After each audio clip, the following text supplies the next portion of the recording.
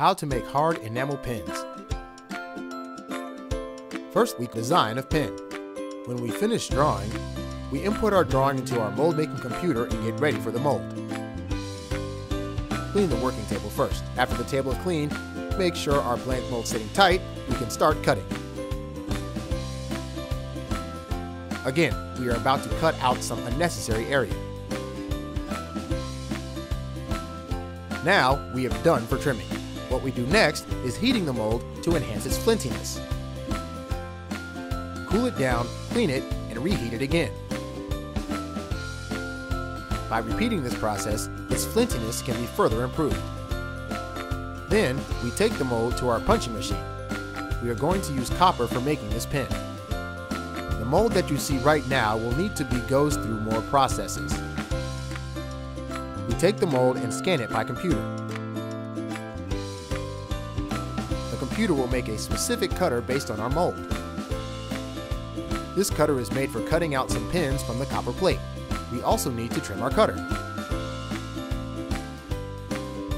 We quench it and cool it down for enhancing its flintiness. The cutter will be set on our machine. As we have mentioned, this cutter is cutting out pins from the copper plate. The next step is putting back clutches on these pins. We bake it to stabilize the clutches. We organize the pins piece by piece and get ready for coloring. Our technicians need to use screen needle, manually coloring, and we have to bake and dry the color whenever we finish in coloring.